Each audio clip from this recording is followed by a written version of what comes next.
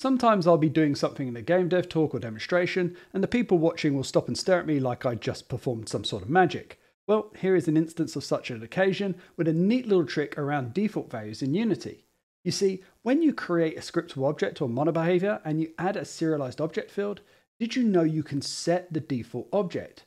Let me show you how. So here I have a game object serialized field. When the compiler's finished, if I select the script, you'll see in the inspector the field is available to set. Yeah, that's an entry to set a default game object for this field on this script.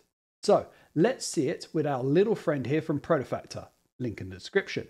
Now, when I add the component to a game object in the scene, the field is auto-filled and ready to spawn when we play. Kind of handy, right? Now, if that just blew your mind, let's go a step further because we always like to push things too far. You see, the default entry isn't actually affected if we set the field to hide in the inspector. So in the component on the game object, the field now isn't visible, obviously, but it still is when we select the script. So let's see our new little friend here and see it spawned instead.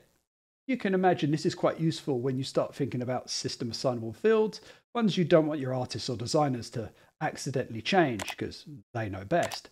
And if that's not worth a like, well, then the little guy gets it.